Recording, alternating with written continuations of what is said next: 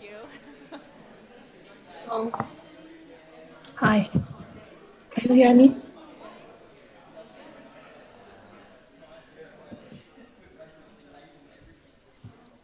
Okay. Can you hear me? Yeah, yeah. Okay, cool. Okay. Let me allow you so you can. Okay.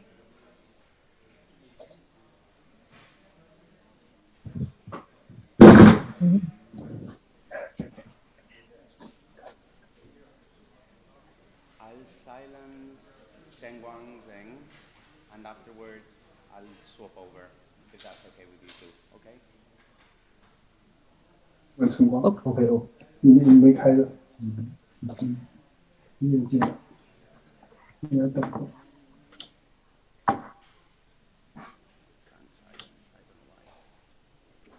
现在有我的那个。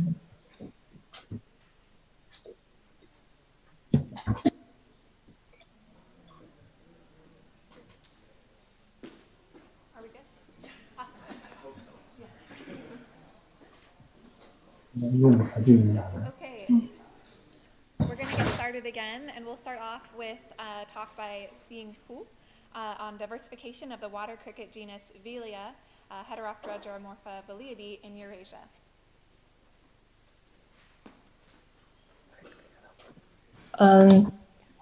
Hello, everyone.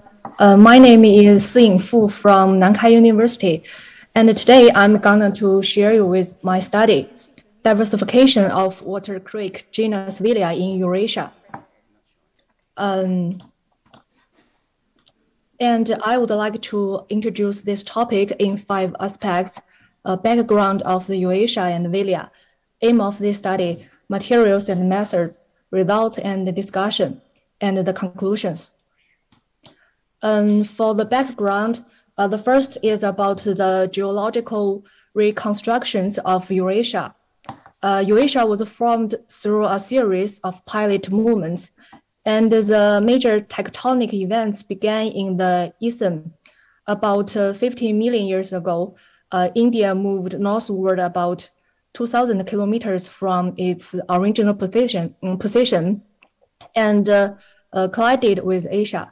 This collision event promoted the uplift of the Tibetan plateau. And during the Oligocene and the Tisas retreated intensively, and the freshwater habitats appeared with the strong change in sea level. And at the eastern to Oligocene boundary, the southern Mediterranean was created at the western end of the Tisas. And the interplay between the tectonic plates and the Titan retreated leading to the Central Asia aridity.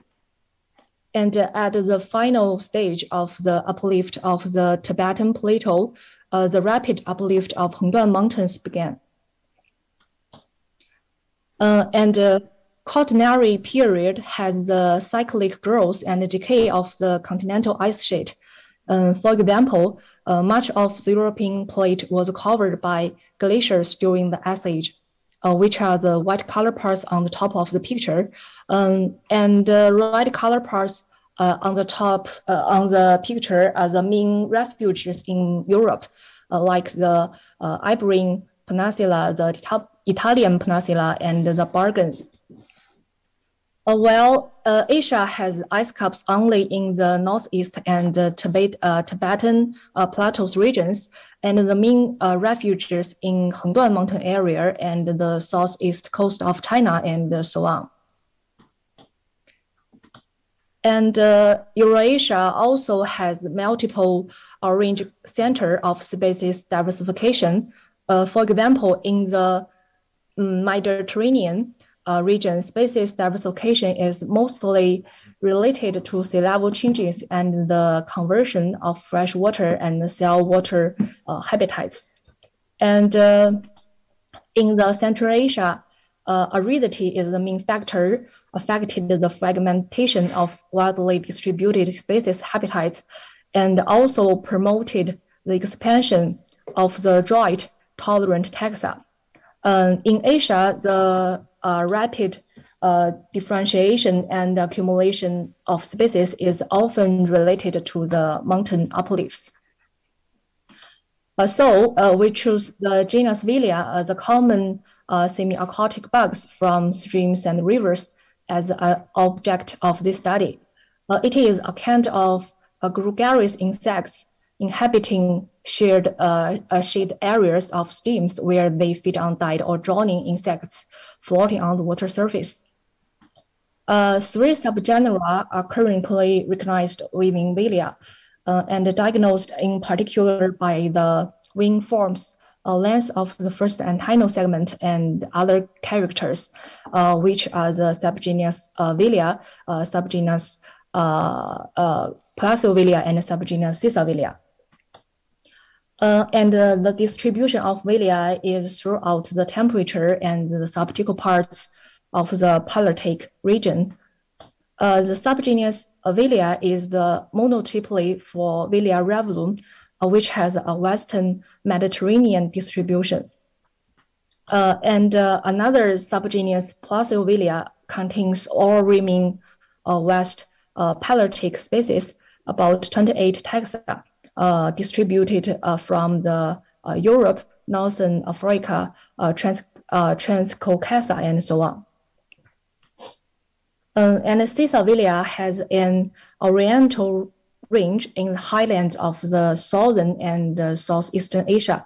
Most of the Chenguang species of Cisavilia are known only from their type localities.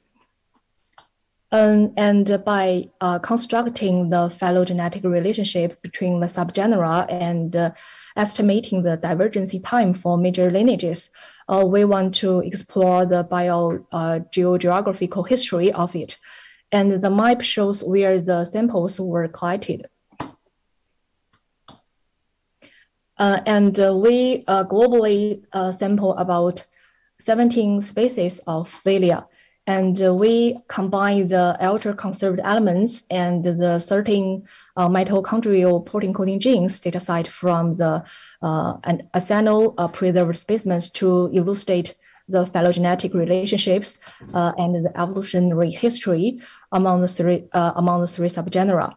And we also conducted the divergency time estimation, the diversification analysis, and the ancestral habitat reconstruction and other analysis. For the result, we got the mitochondrial genomes of 27 species. The length of Viala mitogenome is about 14,600 base pair without the length of the control region. And we did not find the gene rearrangement in this genus. For the UCE data sets, we generated 60 samples and recovered a total of 2,548 UCE loci with an average length about 634 base pair. And we finally choose the 70 percentage metrics to conduct the subsequent analysis. For the phylogenetic reconstructions, we use the ML, BI summary-based and site-based methods to analyze the phylogenetic relationships. And our results suggested that the monophyly of the genus Viala and spotted the sister group between the subgenus Viala and the Cisavilia. When we matched the phylogenetic results to the sampling site, we found that the subgenus Cisavilia and Viala are geographically distant, but are the sister groups to each other. And for this reason, we have explored the historical causes of the above pattern. First, we use the MCMC tree to estimate the divergency times by using the UCE data sets with carefully selected fossils as the calibration points. Viala originated in the early Miocene, and the first divergence of Placiovilia from the remaining clades was at about 19.2 million years ago. And the separation between Vilia and Cisavilia occurred about 30 million years ago. And after that, the rapid species differentiation occurred in Cisavilia over a short period of time, and within about 3 million years, which is consistent with the timing of the final uplift of Hendaoui Mountains. And we also reconstructed the dynamics of species diversification using the BMM method. The overall rate of species differentiation in Vilia was highest at 21 to 22 million years ago, and has been decreasing since then, and showing a small rebound at around 2 million years ago. And the mean failure rate plot shows that compared with the Placiovilia, the Cisavilia, especially the taxa distributed near the Hendaoui Mountain in China, continues to maintain a high rate of the differentiation. And the ancestral habitat reconstruction showed that the DC model could be the best model for the evolution for Vilia. In the early Miocene, the ancestral taxa of the genus Vilia are found in Europe, and in the late Miocene, the subgenus Cisavilia diverged from the subgenus Vilia by an occurrence event. And we also reconstructed the ancestral climatic niche. Results show that the subgenera Cisavilia and Placiovilia are clearly differentiated under the influence of the ecological factors related to the precipitation. And in contrast to the Placiovilia, the Cisavilia is found in regions with more precipitation and higher temperatures. And combining the above results, we presumed that the ancestral groups of the genus Vilia mainly distributed in Europe continent, and in the Oligocene, the changes of the Titan affected the marine habitats and created new fresh water, which facilitated the expansion of ancestral group. And during the Miocene, because of the aridity in the Central Asia, the ancestral groups migrate to eastern and the western side with the subgenera differentiation. And along with the increasing aridification, habitats fragmentation produce further divergency between the subgenus Vilia and the subgenus Cisavilia. And then, because of the ancestor of the subgenus Vilia had well-developed femur and wings, it had a strong ability to migrate long distance. So after 30 million years ago, the subgenera Vilia gradually migrated to Europe. And whereafter, within the subgenus Cisavilia, in particular, the taxa distributed in the southwest China underwent rapidly adaptive radiation within 3 million years. And to find the effects of the last glacial period on space distribution, we also analyzed the historical demographic changes and the ecological niche modeling of it. And the results show that the fitness zone of the subgenus Placiovilia contracted to the Mediterranean region during the Algerian period, while the potential distribution area of subgenus Cisavilia has not changed much. And the demographic history analysis showed that most species of Vilia experienced the significant population fluctuation during the last glacial period. And so now I summarize the conclusion of our study. First, our research supported the monopoly of genus Vilia and support the sister relationship between Cisavilia and Cisavilia and Vilia.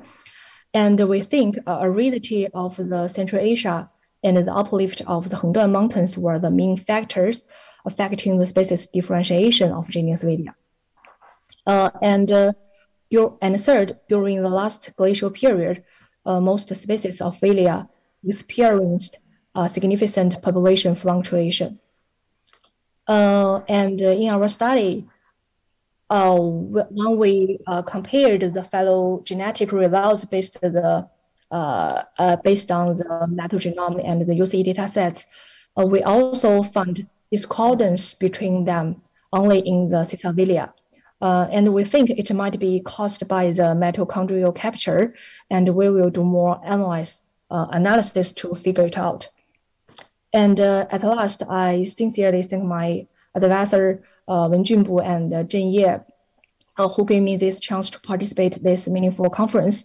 And I also thank our collaborators, Dr. Berchi, for supporting and identification specimens. And they are always on my content, and thank you for your attention.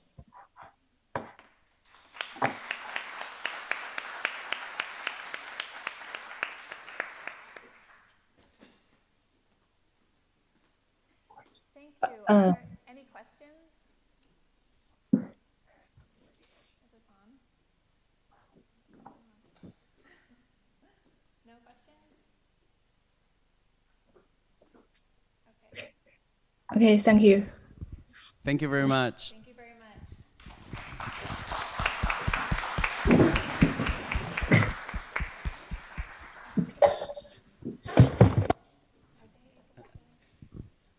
I don't know if they're changing computer or just changing scenes and choosing the same computer.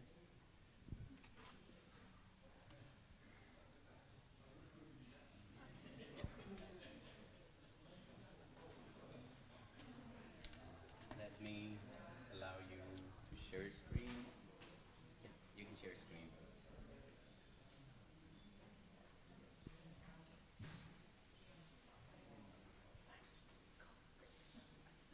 Yep.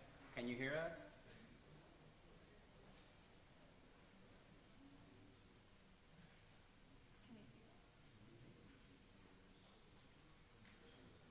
Okay. Can you hear us? Doesn't seem like they can hear. Can you hear us?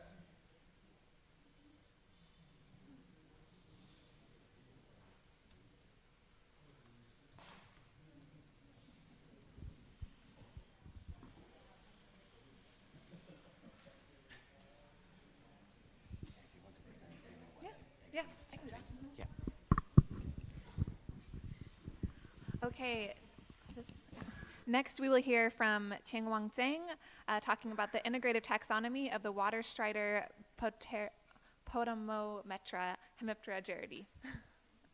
We're just getting things set up with the video and sharing the screen.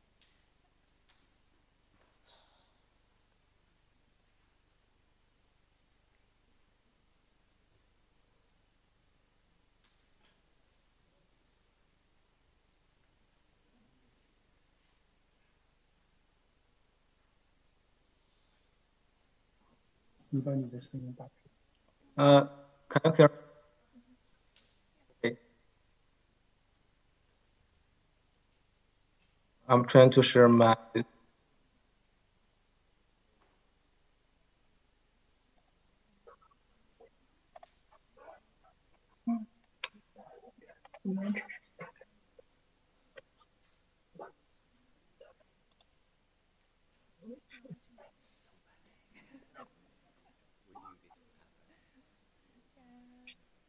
I mean, it's incredible that we can do it, though. Grab some water if you want. Oh, It's here for you. thank you. Okay. Yeah. Great. Perfect. Okay, thank you. So far, so good.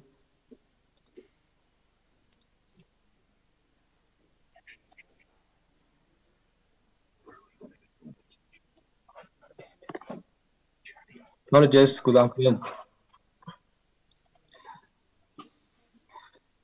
I'm a postdoctor from Nankai University. My name is Chenguang Zheng.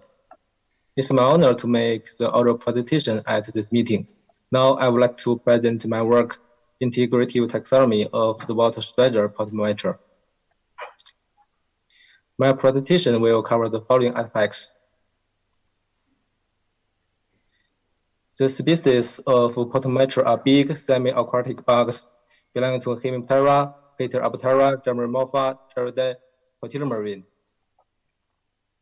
The genus Potentiometer is so far considered endemic to China, mainly distributed around the Sichuan Basin, except that Montanonia exists to the east in the Dabi Mountains, and some populations of Barzoki spread northward to the Taihang Mountains.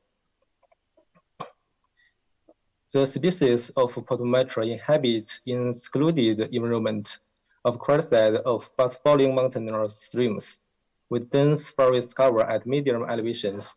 Here, we'll provide 5 typical habits from different sites, and these photos were taken during our field work. Compared with other water bugs, the history of taxonomic studies on Potentiometer is uncomplicated. Only a few publications exist on this genus. Initially, Berchi placed the genus in the subfamily Helibaton because of its shortened abdomen. However, according to Burguez, this genus did not belong to Helibaton. Isaki erected the subfamily Polhemous in the family Gerromorpha and placed the Potentiometer in this subfamily based on morphology. Drake and Oberend revised the genus, including 4 species: Barzoki, Moreira, Montanonia, and Tibetensis. More than 40 years later, 1 new species, Linnaeus, was described by the Chin, and therefore, the genus currently comprises 5 normal species. Although this genus has undergone a relatively long history of taxonomic studies based on morphology, since the description of the first normal species in the 19th century, it had never been studied outside the context of taxonomic work. And as a result, little is known of its hidden species diversity and the phylogenetic relationships between the putative species. We have done a lot of field work to collect samples of these species for many years, and now the samples we collected basically cover the entire distribution range of the genus. Then we identified these samples according to the literature and matched the preliminary species classification results to the map. We found that the 5 described species of Potentiometer are particularly distributed in southwestern China, mainly around the Sichuan Basin.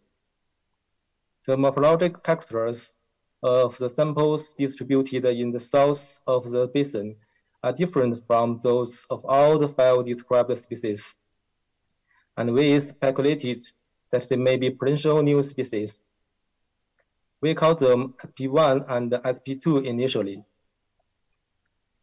Then we conducted a morphologic comparison between the 2 potential new species and the 5 described species. For female adults, the outgrowth at inner apical angle of Hendaoui and the backward projection of abdominal turret 1 are morphological identification features between species.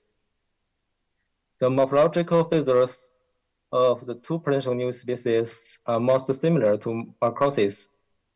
The abdominal turret 1 of the 4 species, Barzoki, Linnaeus, Tibetensis, and Montanonia, with backward projection on hand margin, while for the 3 species, Barcrosis, SP1 and SP2, the abdominal turret 1 without backward projection on hand margin.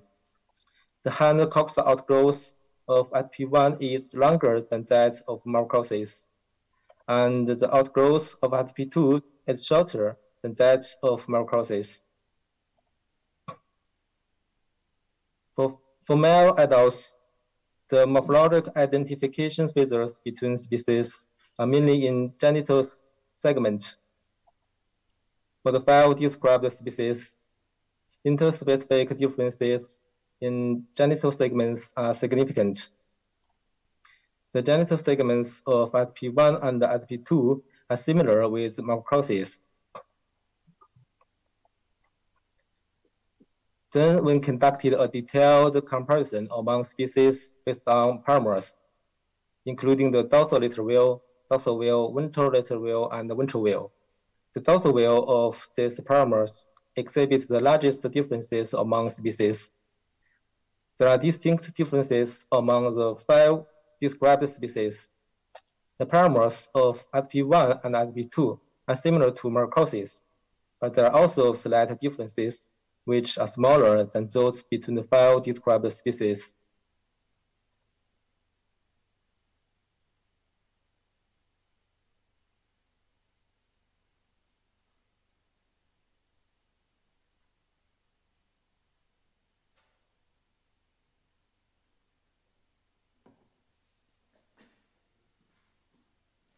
Are you still there? We can't hear you. Oh.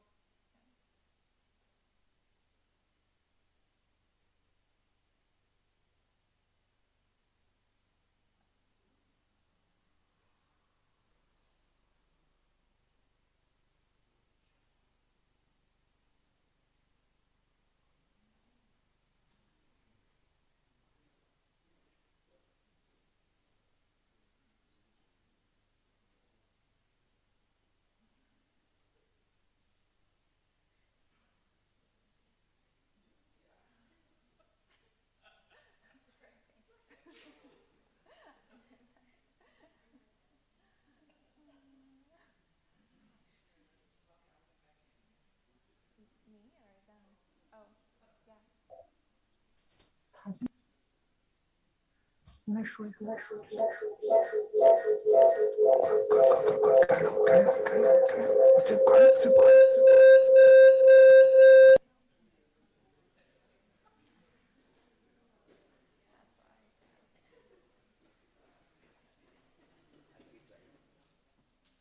Yeah, one of them redid, so it's better now. But their screen is still. You think it's their connection? Mm-hmm. Yeah. Can you hear us?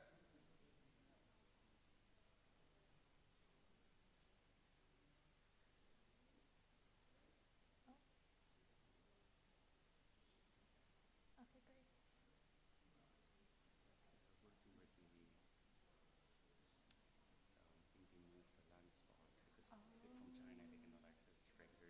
Oh my goodness, I didn't realize that. Wow.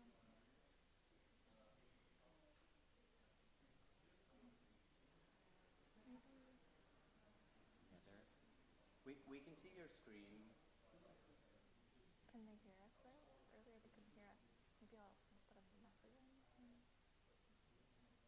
Oh, sorry, No worries. can get rid of that. Thanks.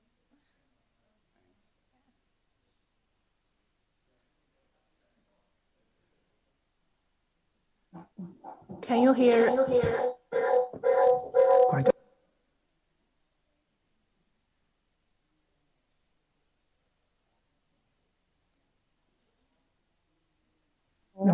Sorry, can you hear my voice now?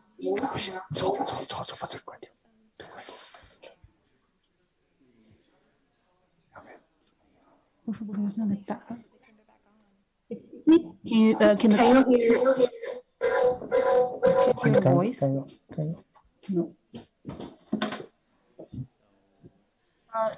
Sorry, we are going to change a computer to continue our. Sorry, can you hear my voice now? That was the one who was presenting. Both went out.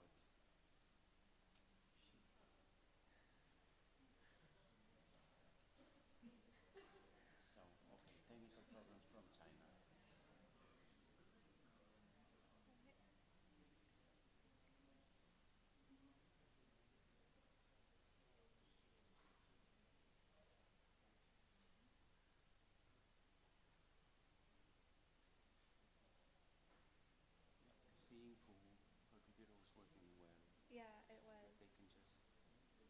computer? Yeah, that would be fine. Maybe.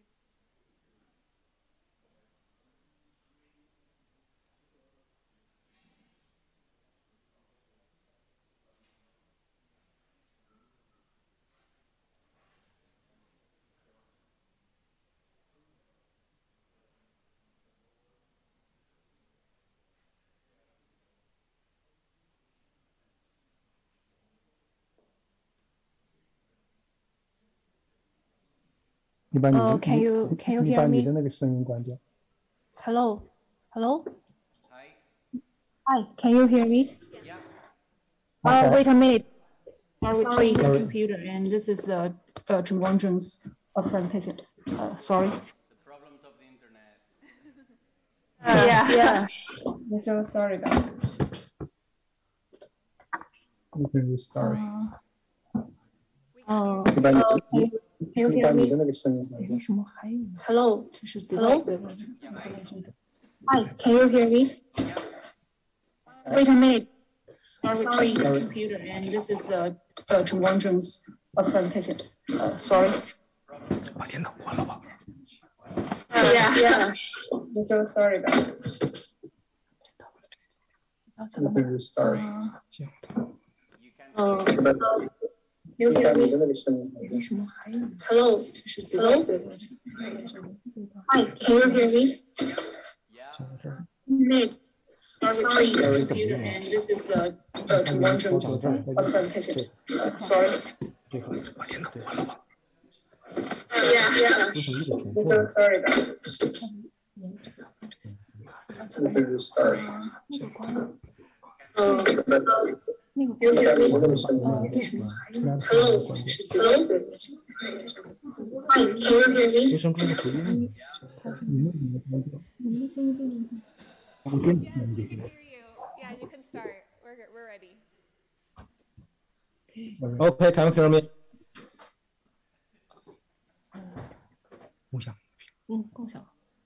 Okay, and I can restart.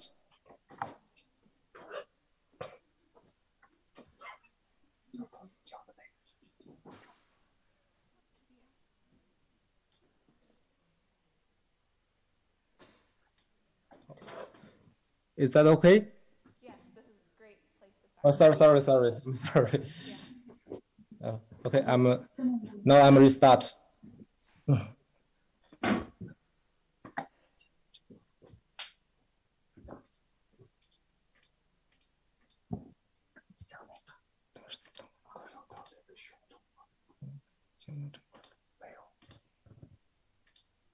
Okay, I'm gonna start.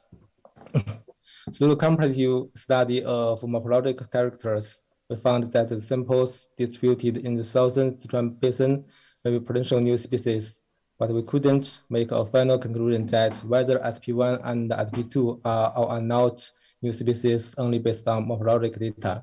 In addition, whether there are other potential new species in these genus, we then verified these issues based on molecular data. We conducted the analysis of phylogeny and the species delimitation of potomature species based on mitochondrial genome data and double digest restriction set of social-aided DNA data.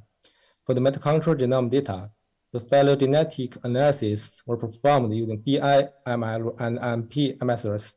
We used 3 single local methods, ABGD, BPTP, and GMYC, and a multi-local based method BPP for species delimitation analysis.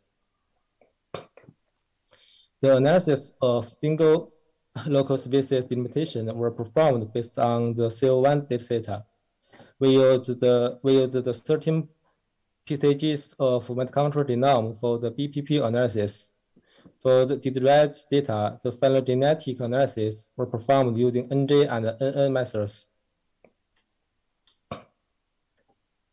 We used the PCA and the BFD methods to verify the species delimitation results generated based on the mitochondrial genome data.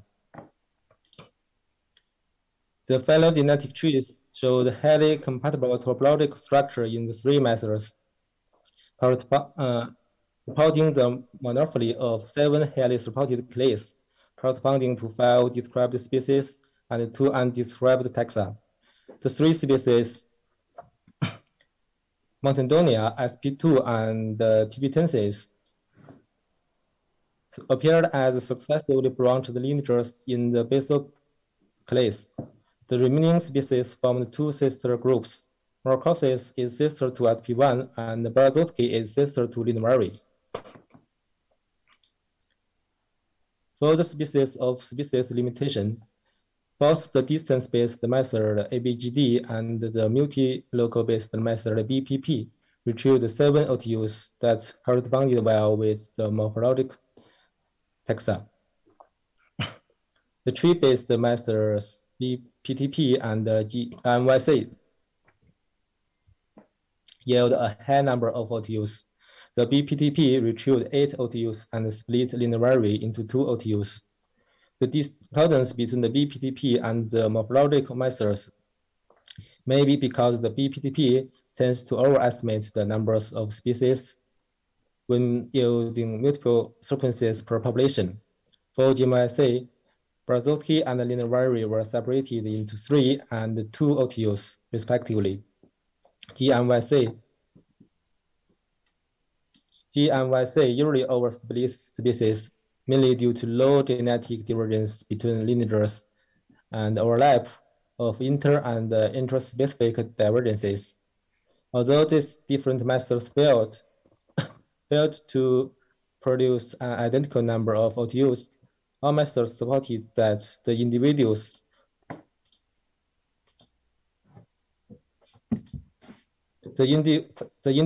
from the 2 potential new species were defined as independent OTUs.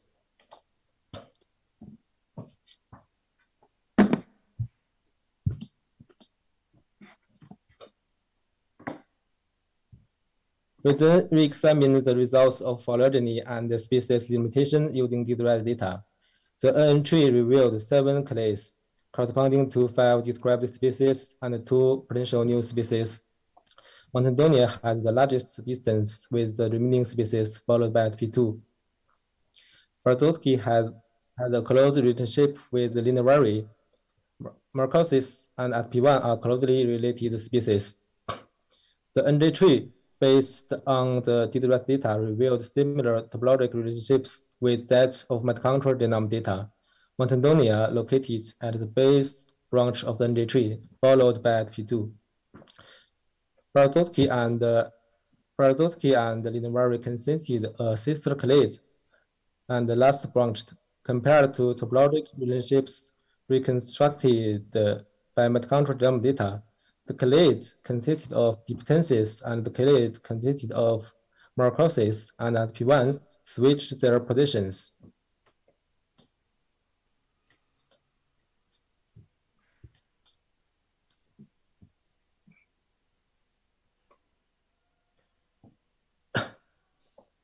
Our PCA results show that the 2 potential new species, SP1 and SP2, each consisted an independent cluster. We then conducted the BFD analysis to examine different methods of species diversity. Model A represents that there are 7 species in the genus. Both SP1 and SP2 should be defined as new species. Model B represents that there are 6 species in the genus. Only SP1 should be defined as a new species. Model C represents that there are 6 species in the genus. Only SP2 should be defined as a new species. Model D represents that there are 5 species in the genus. Both SP1 and SP2 shouldn't defined as new species. Our results shows that the model A has the smallest amount value, which is the best model. And the BF values are larger than 200, indicating that the results are significant. We then reconstructed a species tree based on the 7 species model. The topology is consistent with the phylogenetic tree based on mitochondrial genome data. Then we calculated the pairwise FST. To assess the levels of genetic differentiation among species, Montadonia exhibits the largest genetic differentiation with the remaining species. Both the two potential new species share a large degree of genetic differentiation with other species. Finally, based on the integrative results of the morphology, mitochondrial genome, and nuclear data, we defined the SP1 and SP2 as two new species of the genus Polhemous. We named SP1 as Polhemous Anderson in honor of the late Professor Anderson for his great contributions to the research on semi-aquatic Hyderoptera. We named SP2 as Polhemous Zheng in honor of Professor A.J.J Zheng for his outstanding contributions to the studies on Hyderoptera. We provide detailed descriptions of these two new species in our paper, and thus there are 7 described species in the genus.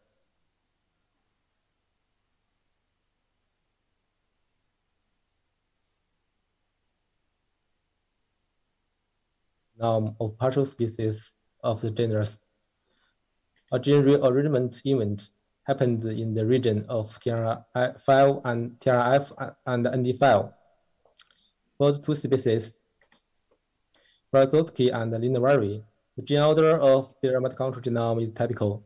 We identified 2 TRF genes separated by the intergenic spacer in the remaining 5 species. And we named this spacer as IHS. The 2 TRF genes are absolutely identical and both might be functional genes. The results of the sequence alignment shows that the IHS had high similarity with the sequence of ND5. We speculated that the IHS was the pseudogene of the ND5 due to the location and the high sequence similarity. We then speculated on the mechanisms of this rearrangement based on the results of sequence alignment and the position of IGS and TRF. We speculated that this gene rearrangement could be explained by the tandem duplication and the random loss model. First, the tandem duplication occurred in the TRF ND5 region and generated 2 sets of the same gene region. Then the ND5 was randomly eliminated and became a pseudogene, which shaped the IGS during subsequent evolutionary events. Finally, the actual TRF and the IGS returned and formed a novel gene order. Finally, I would like to make a brief conclusion of our work. The species boundaries in the genus were determined by combining morphological characters and the molecular delimitation methods.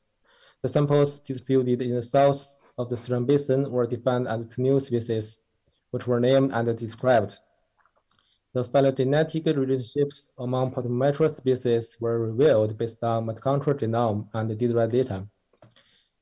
Mitochondrial gene rearrangements were observed in the 5 species of Polhemous, and the rearrangement mechanism could be explained by the TDRL model.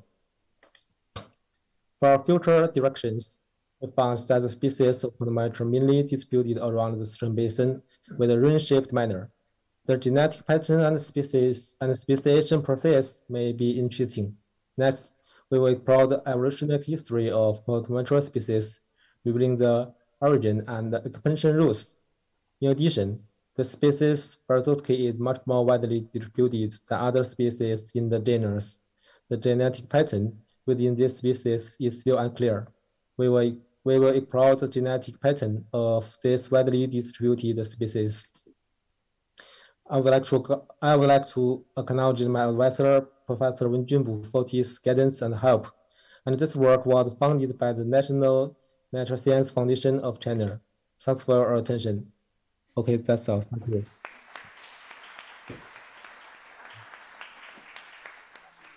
If you have any questions, I will try to answer. Thank you very much. I don't think we have time for questions right now, but Okay, thank you. yeah, people can email you questions if they have any. Yeah, oh, and there's a symposium later as well, so we can have questions during that time. Okay, thank you. Thank you very much. Next, we'll be hearing from David Armisen on his work with transcriptome-based phylogeny of the semi-aquatic bugs, Hemiptera, Heteroptera, Gerromorpha.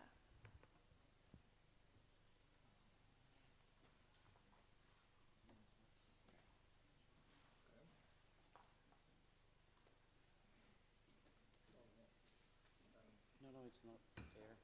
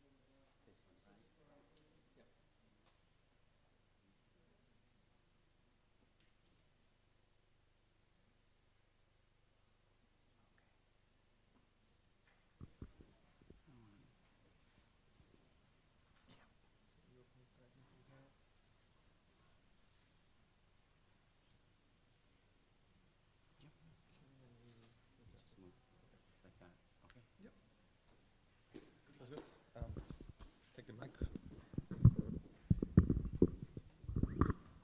So, hello everybody.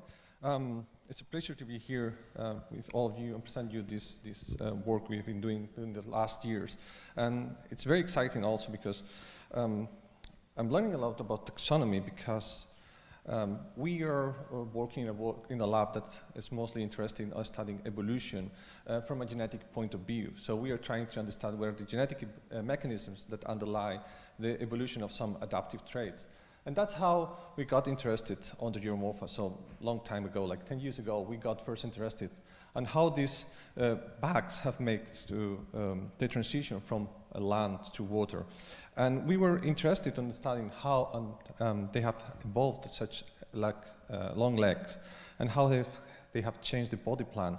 So now the mid legs are longer than the hind legs.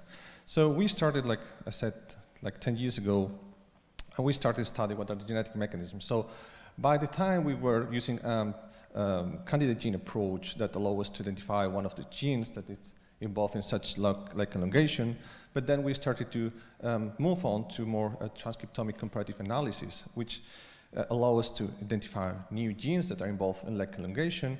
And by the time we were so hooked on this such cool family that we start to look at other adaptations that occur around the Gerromorpha. So for example, we got interested on the study the Ragovili fan, which Abdu is going to give you a talk later about that. We were also interested on looking at those pigmentation that we can see on the embryos of many of the species.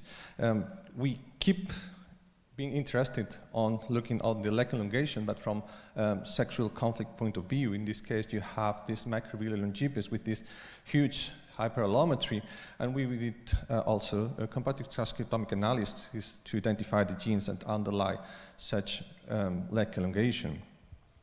So we did that not only in one species, but in many cases. Once we identify which is the gene that's involved in a particular adaptation, like in this case, UBX, we keep going and test what's the function and expression of these genes in other species through the phylogeny of the Gerromorpha, so we can get a better understanding on how these adaptations have evolved.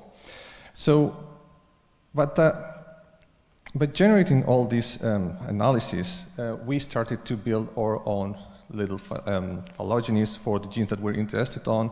And at some point we realized that we have been generating a lot of transcriptomic data for our comparative analysis. So at some point we realized we have 95 complete transcriptome for species all across the tree of the Gerromorpha, and we have started to generate whole sequencing data. So we decided that it could be cool to use all this data to do a more comprehensive phylogeny reconstruction, which can help us to better infer some of this, the evolution of some of those genes, because there were some nodes where we still doubts about what was the ancestral state. So how we did that? So what we did is we took all this transcriptomic data, and basically we used a clustering method to generate ortholog groups of ortholog genes. And then we used IQ3 to do the 3 reconstructions. So at the end, we use 686 gene blocks that accounts for 250,000 nucleotides, more or less, only position 1 and 2. And then we generate a very nice tree, which you don't see anything because it's very small and nasty. So you probably don't see the name of all the species that we use, but here you have colored nice tree or nicer tree where you can see all the relationships that we found out among the Gerromorpha families. And we found out that there were 3 main results that we weren't expecting, or shocked us a little bit at the beginning. So first thing is that we saw that the hydrometra was basal to the Mesovelidae and the Hebridae, which is different to the classical view of Hebridae basal and then Mesovelidae hydrometra. And also linked with that, we see that there's been an early split of the Gerridae and the Velidae from the Hydrometridae, Mesovelidae, and Hebridae, which is the point 2. And the last thing that we were interested to see is that we found there was a sister relationship between the Gerridae and the Microvelinae and the Halovelinae. So the Microvelinae that you have here in light up, here, it was sister to the Gerridae and not part of the Velidae family. So at that point we decided that we want to check for the results we have obtained, and we start with the easy one. So I here just removed the colors of the subfamily, so it's easier for you to follow what I'm talking about. So if we took the 3rd point, so the Microvelinae being sister to the rest of the Gerromorpha, it's actually not a new result. So we see that in Damgar in 2008 already found this relationship, although he didn't suggest to move the Microvelinae from the Velidae to the Gerridae, which is something we might propose. And then the next thing is we were mostly we were mostly interested to verify that this early split that we see at this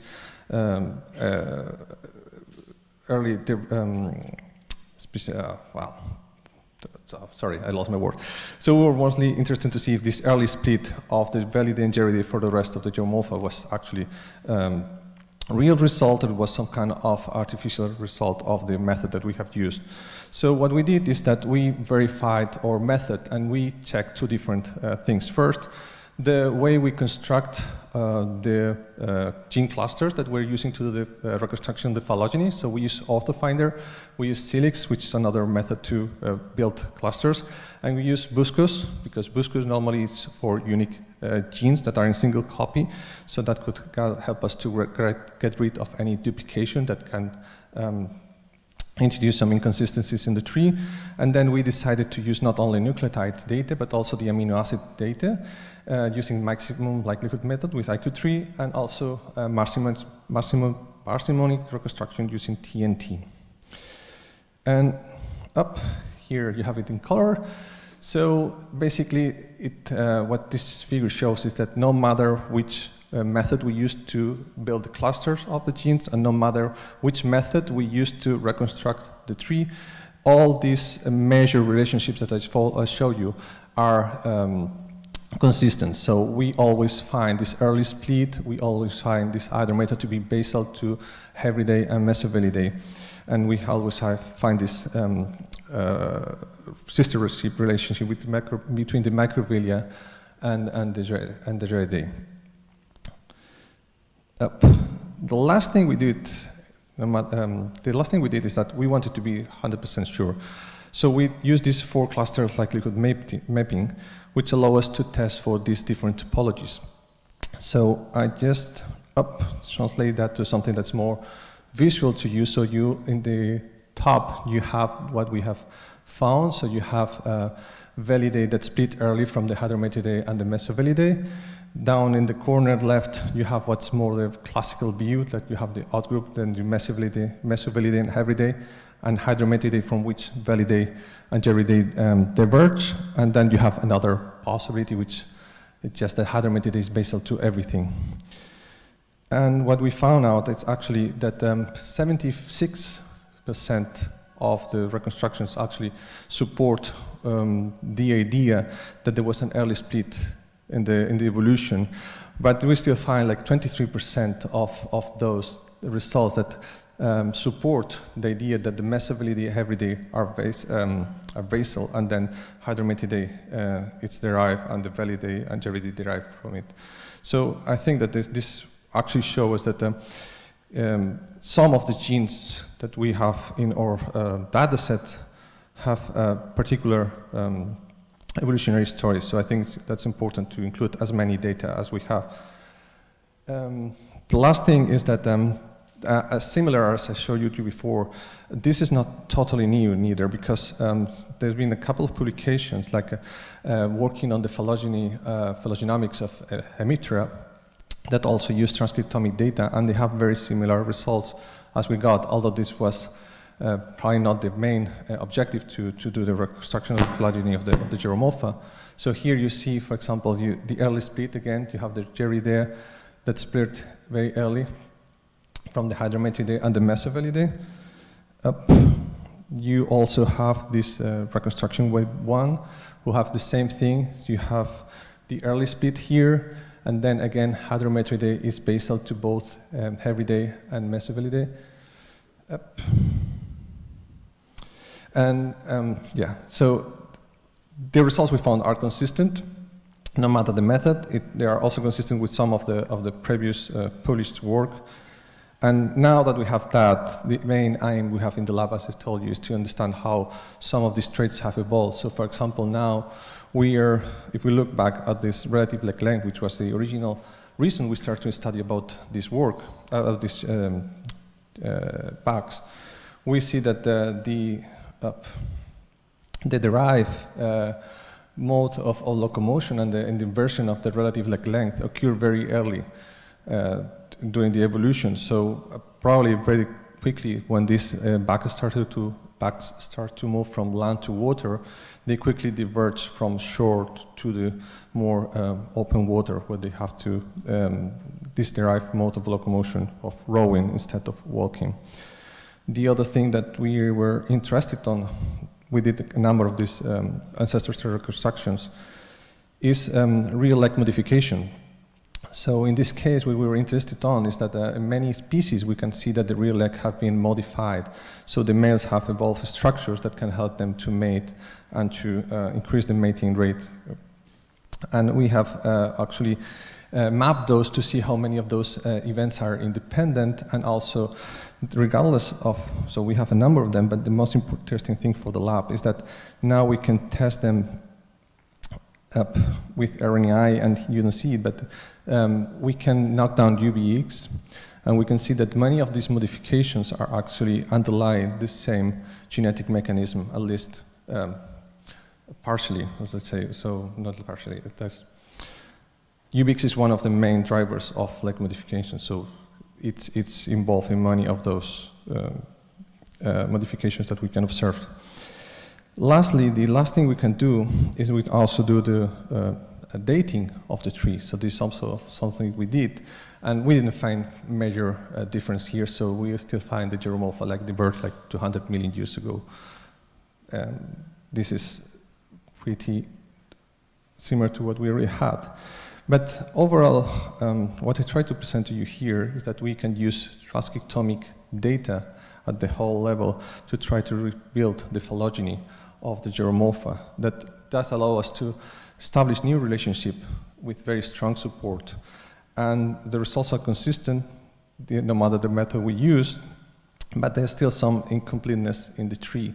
So for example, we have three major missing families that we are missing. So we're missing Macrovelidae, Paraphrenovellidae, and Hermatovetidae. And the other thing is that our tree is quite heavily biased towards South American North American and a few of European species. So sure, it could be always be improved by adding now species from Asia, Oceania, and Africa. So, of course, this is the work I'm presented to you here, but it's not only me who's been involved in this project. This has been a major project. Mostly past members have collaborated with generating all the data and obtaining the samples. And I would like to thank you, all of them, and also the funding agencies that allow us to make all this work. And I'm happy to answer any questions you may have.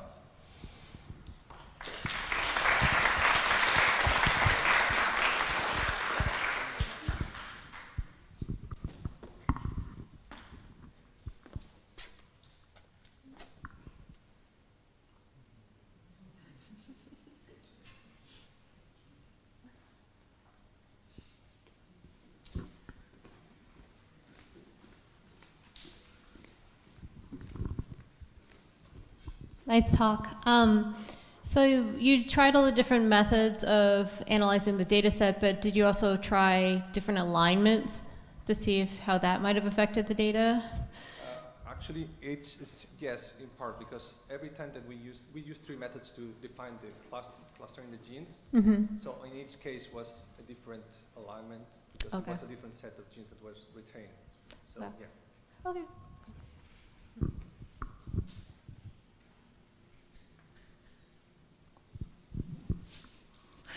Okay, great. Thank you very much.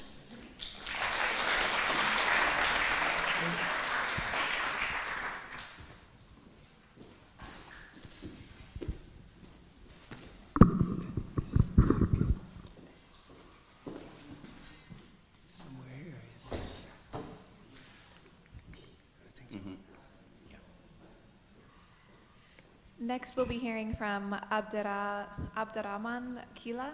Sorry if I'm, okay, good. No, it was perfect. I'm trying. And he'll be speaking on the origin of evolutionary innovations from cell and developmental biology to trait utility and diversification. Yeah, we good? Excellent, thank you. Thank you very much. It's very exciting to be here. So really my great thanks to the organizers for allowing me to give this talk. It's also great to talk after many previous talks from Wuju and his colleague and from David, who already set the stage for some of the stuff I'm going to say. So my talk is interested in evolutionary innovations, and I will tell you more about that, but before, of course, these are the great people who past and present members of the lab who have been involved in this project. So as you know, Gerromorpha live on the water surface. And this is a lifestyle that is accompanied by many new challenges. So these animals are being attacked from all kinds of fronts, and also they have to adapt to a very challenging environment in terms of locomotion and in terms of many different aspects. So here there is jump-in behavior to escape predation that sometimes works, sometimes doesn't. That's how selection works. And we are interested in all kinds of aspects in terms of phenotypes, or traits, that allow this lifestyle to actually occur and to drive diversification of the group. So let's go back to the concept of evolutionary innovations. So this is a very important concept, especially to people interested in evolutionary biology or in evolutionary developmental biology, which is the community that we mostly are active in.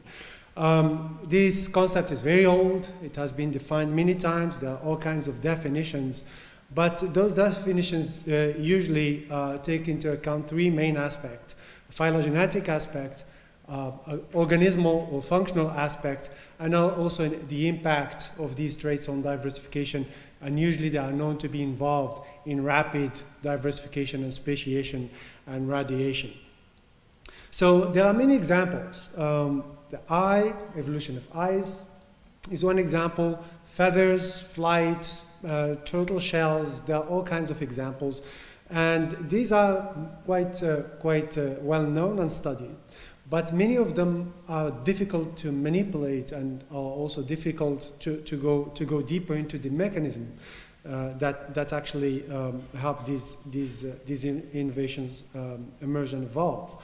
So in the lab, we got into water striders mainly because some of the traits that they bear, and one of them is this striking propelling fan that we heard about earlier. So the propelling fan is a cuticular structure that is found in the second leg of all Ragovilia genus, so all species have it without any exception. And it's quite striking because you can't explain the presence of this structure by descent from a common ancestor, because the ancestor of these bugs didn't have it, and that's part of the definition of evolutionary innovations. So Ragovilia is a lineage or a genus that is known to live in streams or fast-flowing streams sometimes, and that's what you see in this video here. So the one on the left is normal speed, the one on the right is in slow motion, and you see that the animal pushes in the water and it deploys this structure to actually help it to push against the water. Earlier we heard a bit more details about how this works in biomechanical terms. So what is the origin of this kind of structure? So if we think about the evolutionary origin, so here's a very simplified phylogeny. So the fan occurs exclusively in the subfamily Ragoviliinae, which contains 3 genera. There's Chenevilia, which only includes 1 species, and it has 2 pairs of fans that looks almost like a kind of a Christmas tree shape that you see here. Then there's Tetraripis, which has a few species. They also have 2 pairs of fans that you can see this bushy-like structure. And then you have Ragovilia, which includes over 400 species. And they have this plumy fan that you see, this quite elaborate and complex structure. So if you look closer at this phylogeny, what you will realize is that in the family Veliidae, there are about 60 genera and 900 species, and half of the species count of the family is accounted for by the Ragovilia genus. So we think this is an example of explosion or adaptive radiation, where there's a large number of species that evolved in a kind of a short period of time. And all of them have the fan without any exception, and they all specialize in fast-flowing streams. So there are many questions surrounding the origin of evolutionary innovations. This depends on which field you are on and which kind of methods you want to use. In our lab, we try to be as integrative as we can. And there are many levels of organization, from genes, for what kind of genes, what kind of mutations occurred and have been selected positively and led to the innovation. How are these genes arranged or organized into interactive networks in the tissues? How do they act on cell identity, cell biology, and how do they actually translate into the trait? And how does this trait affect the biology of the organism, its diversification, its functioning, its ecology, etc., etc. So they are all very important, very interconnected questions that we are trying to answer with this fan as a model. One of the first experiments we've done in the lab regarding this is to try to uncover what kind of genes and what kind of gene function during development makes this structure or helps shape this structure. And one of the techniques we use is comparative transcriptomics. And you can think about it simply. All cells in an organism have exactly the same genes, but all cells don't activate the same genes. And if we can detect which genes are active in the cells that make the structure, then we can probably find out which genes do this. And one way to do it is you take a leg with a fan and a leg without a fan, you grind them, you make RNA and you sequence it and you compare everything that's common between these 2 legs you throw away, and everything that's different you start to make hypotheses about how it can contribute. That's what you see in this heat map, first leg, second leg, and third leg. And when you analyze in this graph here, the middle are the second legs, the one with the fan, and all these genes you see here in gray are more active in the leg with the fan compared to the legs without the fan. And then you can actually even kind of sort this out and remove some positive, false positives, etc. And you will end with this graph here with only a few genes that might be involved. So this is still kind of in silico analysis. It doesn't really tell you about the real biology. But the real biology, when you start to go to the eggs, when the fans start to develop, and you start to mark them and see which gene is active and which gene is not. And that's what you see in this picture here. This is an embryo of Ragovilia that we cut. Here we're showing only the legs. You take it out of its shell and you mark it with a technique. And if you get a pattern like what you see here in this tip of the second leg, you see that dark dot. That is mRNA being detected in a number of cells at the part of the leg where the fan is going to develop. So that's kind of very interesting result because it tells us that most likely these genes are going to be involved. What was interesting also is that among the genes we found, there were two genes that were unknown and that were very similar to each other, which at the end would turn out that they were paralogs, a result of a gene duplication. And when we analyzed, that's what you see in this phylogeny here, there are two copies, one in gray, and it's common to all semi-aquatic insects, whether they have fans or not. And you see the sample here, that's with this sample of Ragovilia. And then there is a second copy in green here that is exclusive to the Ragovilia genus. You don't find it anywhere else. So what we concluded from this is that there are two main events. The first one is that there are a certain number of genes that got activated in the cells that will make the fan, and that's what you see in the picture in the middle.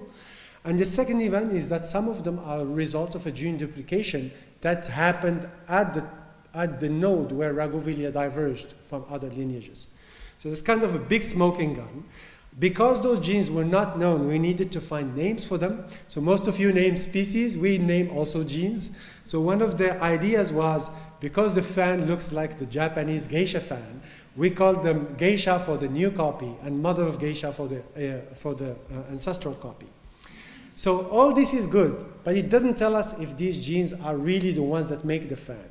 And to know that, we need to break them, we need to deplete them or inactivate them. And if they are involved, normally we should lose the fan, or at least we should have some sort of effect on the fan. And that's exactly what you see in this picture. So control would be here. And this is the fan of individuals to which we broke geisha and mother of geisha. And what you can see is that the claws, these two big structures, these are the claws, they are completely unaffected, but the fan is heavily depleted and almost lost. So this really tells us that these two genes are required during development to make the fan. And because they are a result of gene duplication that is specific to Ragovilia, it also tells us that gene duplication led to this one new copy that itself led to this new structure or this evolutionary innovation. So this is kind of organismal level.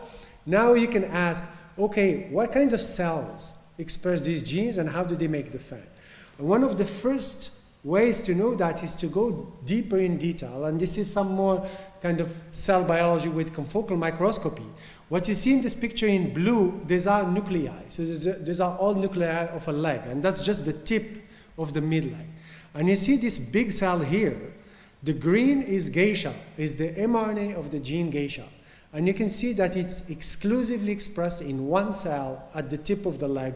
You see that little eye you see there? That's the nucleus of that cell. And it's much bigger than the surrounding nuclei. This tells us that the fan is made by a single cell, which is very striking in this kind of examples. And this cell is polyploid because it has a big nucleus. When the embryo gets a little older, the cell starts to stretch and it's kind of followed its shape of the leg. And then it produces a massive amount of cuticular material. We know this because there are many cuticular genes that are expressed also in this cell. And you can confirm this by just marking the membranes of cell. You can see this big cell in the middle here. So that is really striking. The other question you can ask, if you are interested, like us, in how these things develop and evolve, you can ask, well, why is the second leg have a fan and a big cell, and the other legs don't? How do you restrict this structure to one leg and not in the other? And that usually happens by interaction between genes. Some genes will allow it to be there, some genes will stop it from being there, and we wanted to understand how these dynamics work. So one of our usual suspects are Hox genes.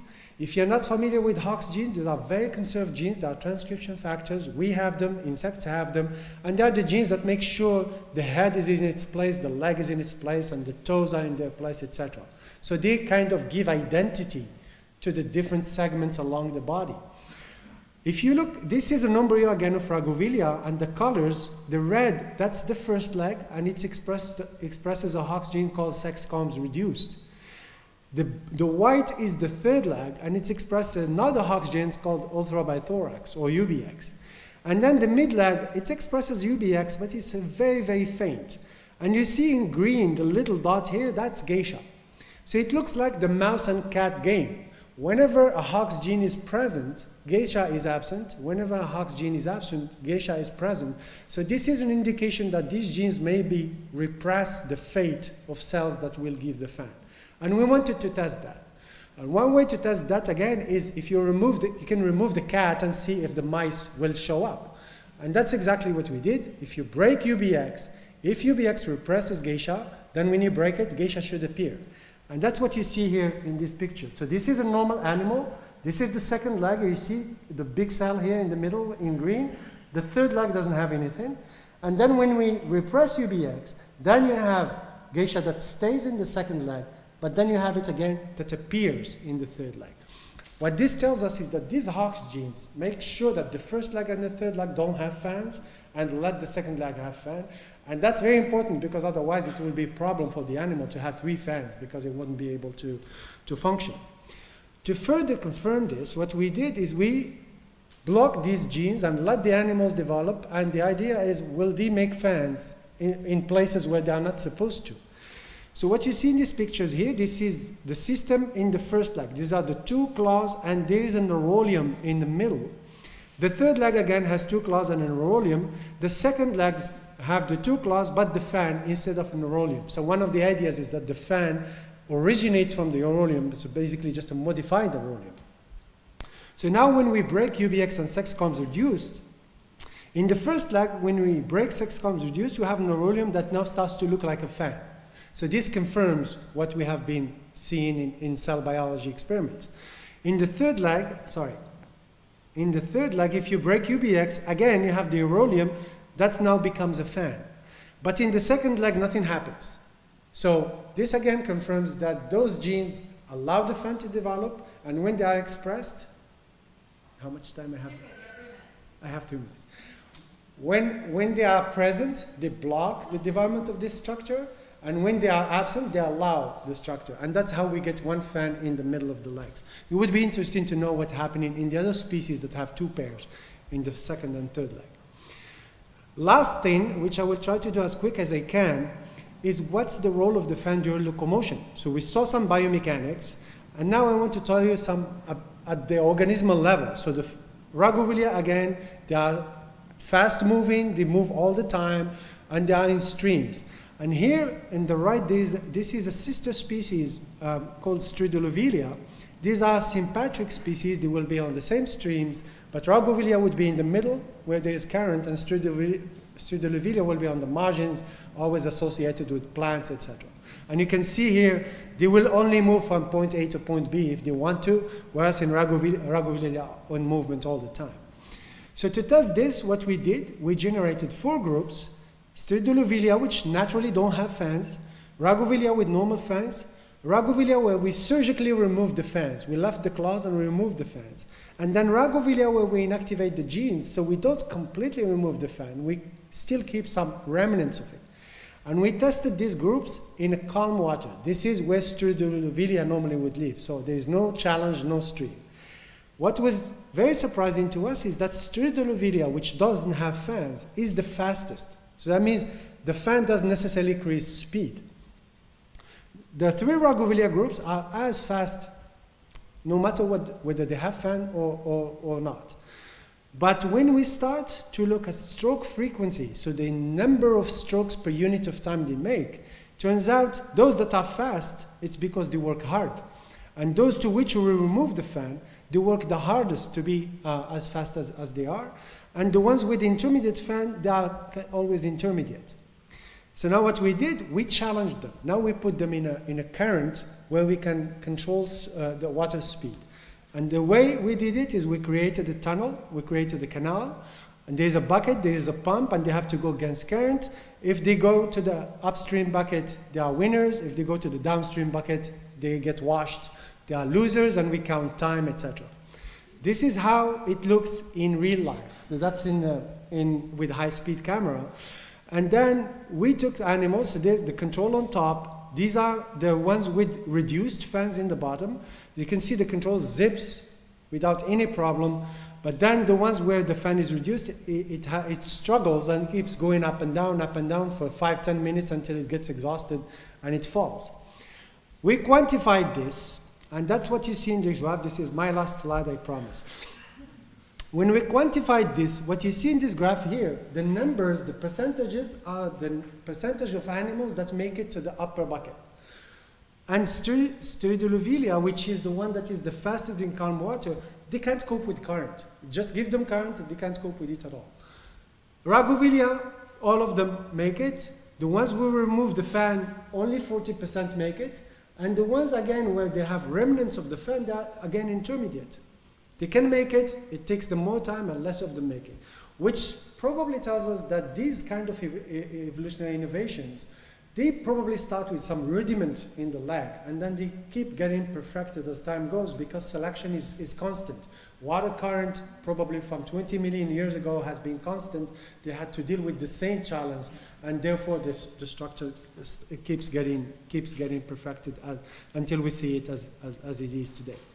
I will stop here. Again, thanks to all the people who did the work and gave the money, and thank you for your attention.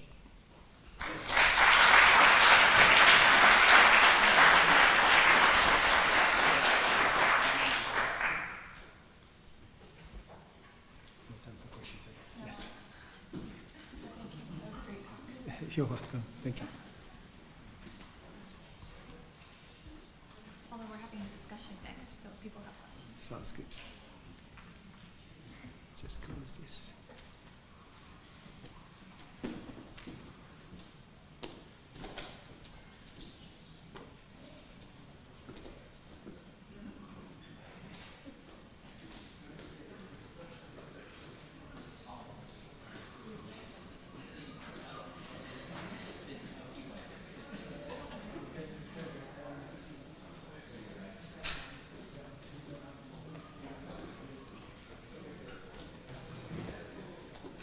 So thank you to all the speakers this afternoon, and thank you to the both chairpersons, Samantha and Pablo. Thank you very much for the job. And now, yeah.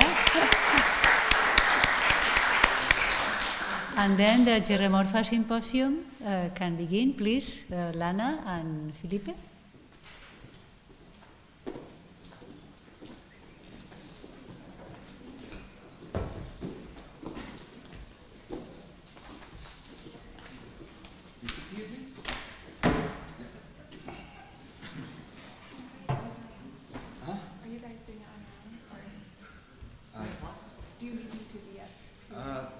No, maybe on the microphone for. Okay, yeah, I can do that.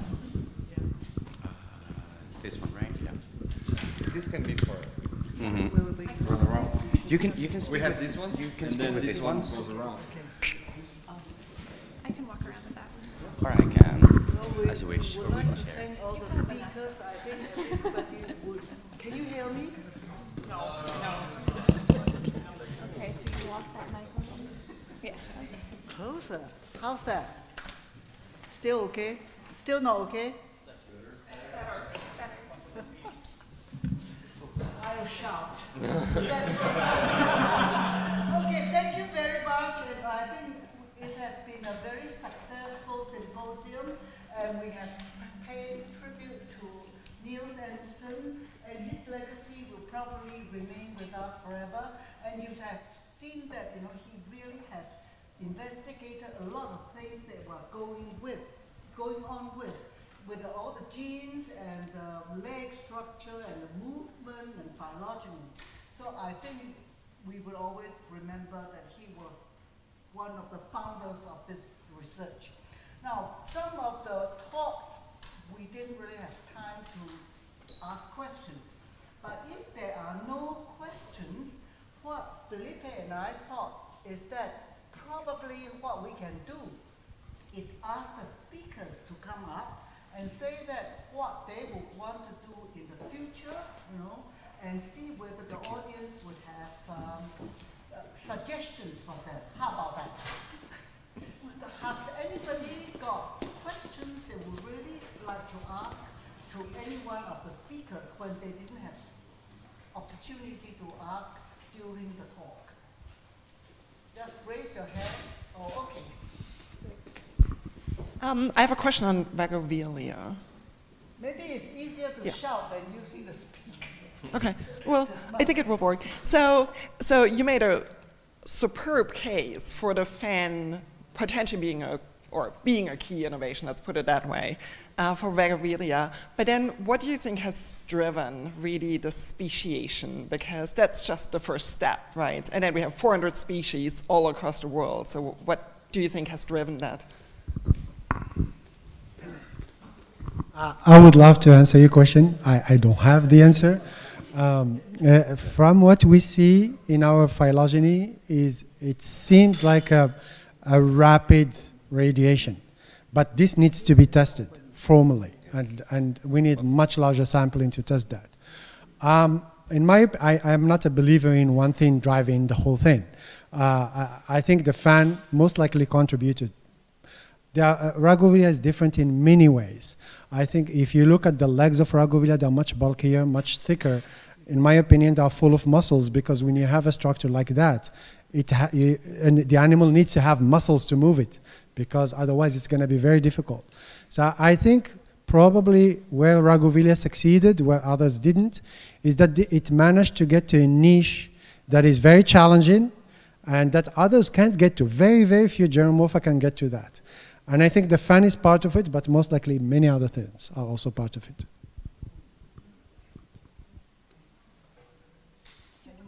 There was, well, I have a question. So it's more on the bioacoustic side. So I saw that you studied Stridulivilla. So I know that not all species have the stridulatory mechanism, but from a bioacoustic perspective, have you had the chance to study the behavioral context of stridulation? Not yet. Okay. No, short answer is no. Okay, thank you.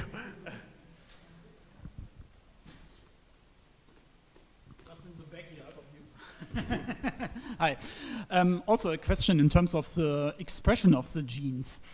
It was really quite impressive to see how it works. Agora funcionou. Okay. Close the mic, Carla. Sorry? Somebody on Zoom has an open mic. Someone is talking in the Zoom. Can I continue? Deixa Hi, Carla. Okay. Do you really know the exact factor which is interacting with the gene in order to become expressed? So on a molecular level, because this will be really interesting to know. I think it's really a hard task to identify it, and maybe even to get 3D models or whatever about this really, really interesting process. But I'm really interested. Think of zinc fingers or something in this way. Are you on it? Yeah. So yes, very important question. So right, the genes are signaling molecules. So those are signaling molecules. For those not familiar with this, they are genes that convey some sort of signal across cells, but they don't interact physically to activate or repress other genes. Those would be transcription factors. We are looking for those, and we are using single-cell transcriptomics to do that, and there are ways to generate data from each cell and to reconstruct networks. at least in silico, you can reconstruct it. This gene controls this gene, etc., and then you can go to the bench and test each of these. So we're very much interested in that, but we still have a lot of work to do to get there. Yeah. You want to have a question in the front? Someone right here. Oh, right there. Yeah. You can see better than I can. Oh, did I walk past it? I thought. Sorry. Ladies first. Sorry. I don't work in Gerromorpha, but has anybody kind of taken up the opportunity, the fact that of a global issue right now, is freshwater availability? And for example, in the United States, a lot of fast-moving streams like the Rio Grande, Colorado River are all getting dammed, and you're creating a lot of stagnant water sources that a lot of these fast-flowing stream-dependent species are getting threatened. So I don't know if that's something as a community. Is there a lot of work being done to do conservation? Because again, insects in general are kind of ignored for the most part, but that seems to be like a really key group that would be impacted by climate change. So other people looking, I mean, who's working on it? I hope that. Is Leticia there?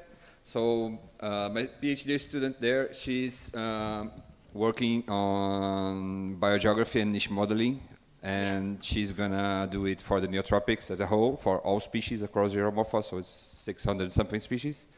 And the idea is to first define what are the main endemism, areas for endemism, and which are the areas that are really important in terms of preserving and conservation across the continent. And then she's gonna model current distribution patterns, and then with 2 degrees more and 4 degrees more, and see where we lose more fauna.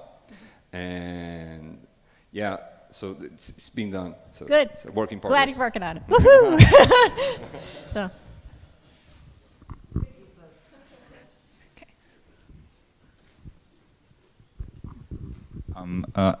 It maybe not, it doesn't have much to do with Gerromorpha probably, but I keep on thinking on your amazing talk on the fan of the Ragovelia, because I've been studying the pretarsal structures of different hemipterans, and this study is like very, very interesting example of discovering the genetic background of it, which can help homologize, and it's the first step, so it's not like the solution yet, but it's a very interesting first step. So have you thought of like expanding these studies on pretarsal structures and other hemipterans and other heteropterans? Yes and no. Yes, yes in the sense that it would be very interesting to. Without the mic, it's perfect. That's good. So. The reason why it's interesting to expand is because one of our main objectives is to try to get some general principles, not something specific to this species or that. What can we learn that can be generalized? And you can only do this by expanding to other lineages. The reason why I said yes and no, the no part is because it's not easy. And I think that will come for sure, but we have to be very selective. First, we need to understand some basic things, and then go and check if we can find them in other places. Thank you.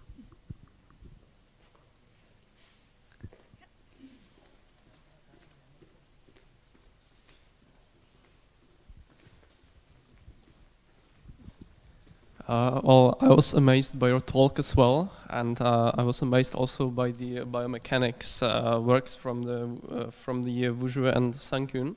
And I would like to ask whether you've considered some like ethological or more like ecological convergences in species of other Validae which also inhabit like fast-flowing streams. For example, because only Ragovelia has this big fan, but other species of Validae live in like fast-flowing streams. And for example, in Velia, as far as I know, that there is like a mechanism of propelling itself forward with the water surface. Yeah, you know what I'm talking about.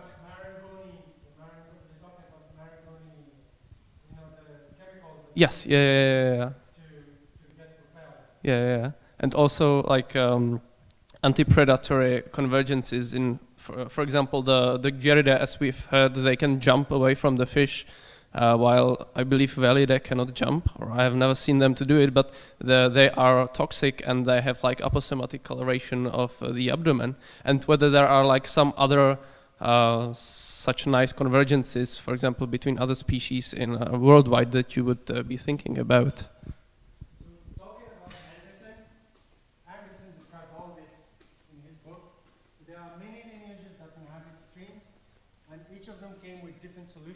This, for example, if you look at a lineage called Husiella, so it's a microvilline, if I remember correctly.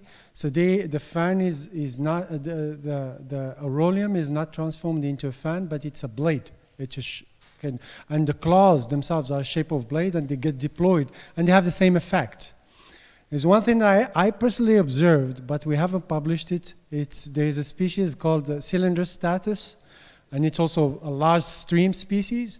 And the juveniles have something that the adults don't, which is a transformation of a claw. They almost have a triangular shape, like a blade of an oar, and for the exact same effect. So I think many lineages, they didn't converge to the exact same structure, but they converged to solutions that were triggered by the same selective pressures. That would be very interesting to look at. We haven't looked at it yet, but we should. We definitely should. I don't know if Wojo, you want to add something? No?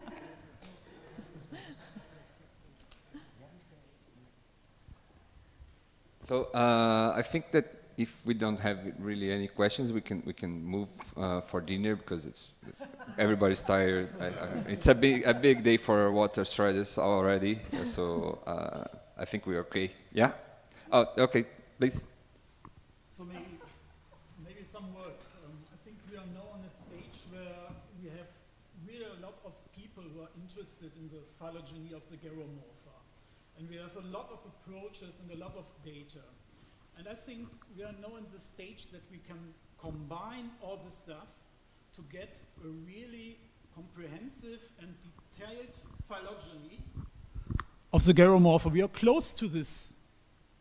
And I think we can do it in the near future. If we combine all our efforts, we can solve this problem. We will be able to see that the Velidae are paraphyletic. In terms from taxonomic, we need some more detailed information about it. We cannot say the Velidae are paraphyletic, the Velidae are paraphyletic, the Velidae are paraphyletic. I don't care about it anymore, yeah? we have to say we have now this group, we have this group, we have this group, from a taxonomic perspective. This is really important, and we are on the way, and we are close to the target to do this. And if we do it, we will be really reach a benchmark within entomology in this context, combining also the ecological processes which stimulated it. And I think this is now the stage to do it. Mm-hmm. If I may just add something to this, I completely agree. I think, of course, the time was taken, but my suggestion is if we can find time for those who are interested to get together around a beer and talk about this topic, how we can do it, because I think if we combine our effort, we can do much more than what we are doing right now, and probably in a more organized way. So my suggestion is people interested, I don't know, maybe you, Felipe, or Lana, we can get together at some point. Yeah, and just talk about this. We can go right now afterwards and discuss, drink something. Okay. You have the possibility to go downstairs. There's a private room if you wish. We made the reservation for it, knowing that these kind of situations could happen. I strongly recommend that you go outside, grab a couple of beers, enjoy the afternoon, and discuss over there with a couple of beers. But the possibility to go downstairs in a private room is there. Yeah. Just to let you know. Yeah, well, I think for the phylogeny part, we are not that many people. There's quite a few, and a round of beer would be the ideal solution for this. Yeah. Thank you. So, would you? Yeah. No, don't be sorry. Just a simple question for Professor Lana Cheng, since she knows well about halobatis. Because when I see the leg proportion of halobatis, they looks like they also have long foreleg, like Patulina tigrina. But in my research, the smaller species doesn't need to have that long foreleg. So maybe you have some idea why they have that much long foreleg?